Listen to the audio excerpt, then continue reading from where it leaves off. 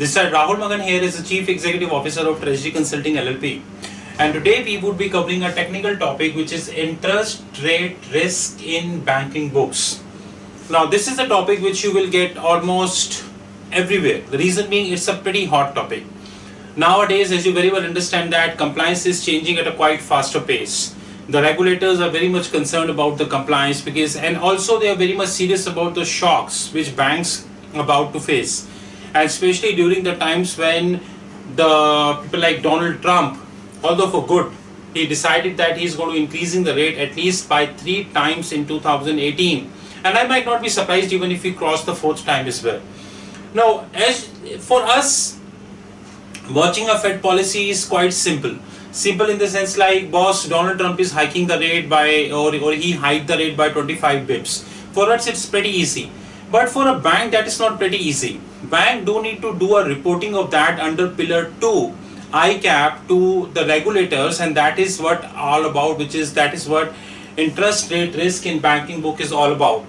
It's a pretty important concept, and unfortunately, as usual, this concept is being completely missed in the countries like India and to an extent in China. But if you go to Europe, if you go to US, if you compare Singapore, to an extent Hong Kong, you will feel that people are particular about that, especially Europe, US and Singapore. So what interest rate risk in banking book is all about? This covers all assets and liabilities at the group level in a bank whereby they are subject to interest shocks. Unfortunately, majority of the people, those who in the layman terms refer the word interest shocks, they actually do not know what are the different types of shocks which we have, which could hit the bank.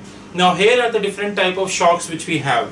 Now first of all, for the sake of example, we have taken few banks which are, I would say, which are very known in the market. Example, Goldman Sachs, Credit Suisse, JP Morgan, Standard Chartered, UBS, ANZ and few European banks.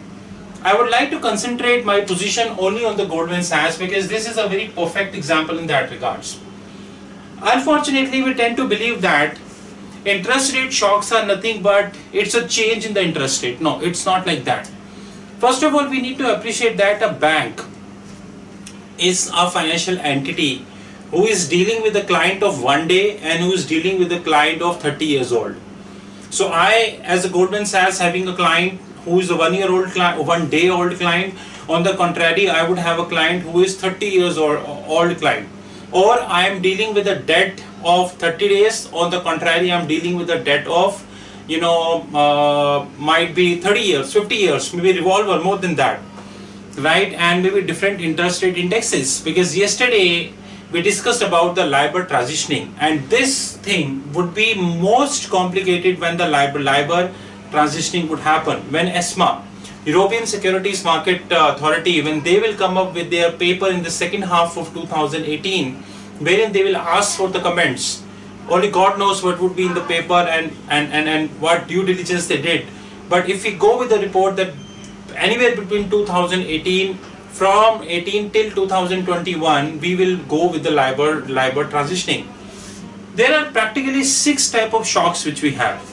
One is parallel shock up, parallel shock down, steepener shock, flatter shock, short-term shock up, short-term shock down. Now here we will go.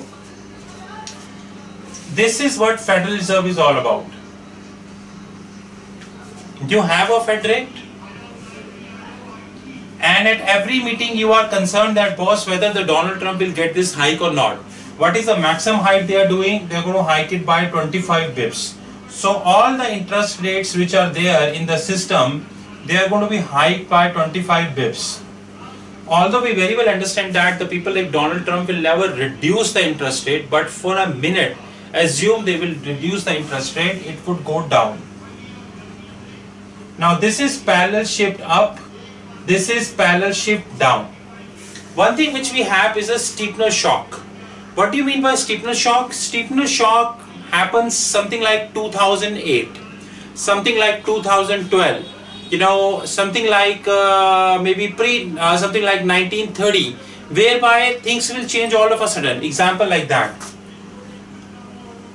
It will go like that. This is a steepener shock. One is flatter shock. Flatter shock is nothing much. RBI is a perfect example of flatter shock.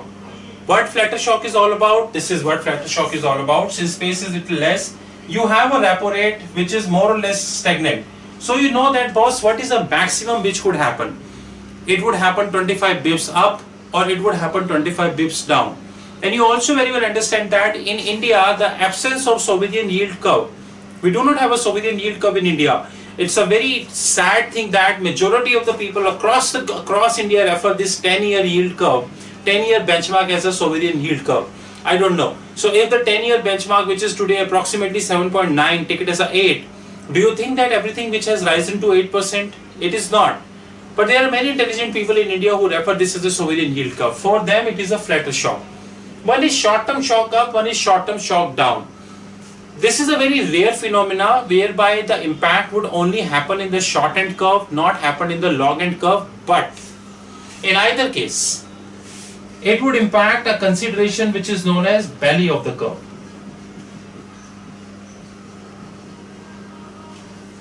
Interest rate risk in the banking book is a pretty important thing for the people to learn. Immunization will come here, gross immunization will come here, net immunization will come here, immunization of only assets come here, immunization of only liabilities would come here. Last but not the least, how you would be hedging that?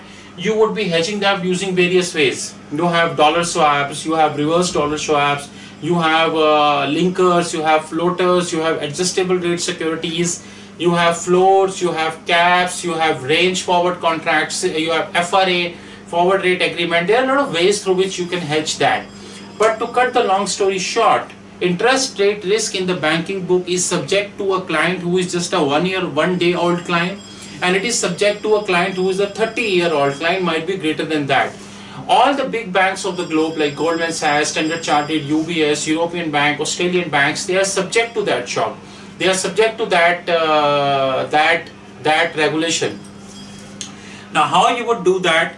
Under Basel III, there is a standardization of that. So there are 12-point procedures. You have to follow the entire 12-point procedures, and the final point of the 12th, which is here, which is known as reporting. And that reporting you have to do under Basel III, Pillar 2, ICAP, which is right here, which you will do on ICAP. So in short, this is how it would move. We have one more sister concern of that, which we are going to discuss in the next video, which is CSSRB, credit spread sensitivity risk in bank. CSSBB, credit spread sensitiveness in bank book. In case you end up any question, you have our Skype ID Rahul5327. Our platform is www.fixedincome.global. Our website is www.treasuryconsulting.in. Mobile is 9899242978. Email is rahul.magan@treasuryconsulting.in. We have more than 135 technical trainings which is available on our platform www.fixedincome.global.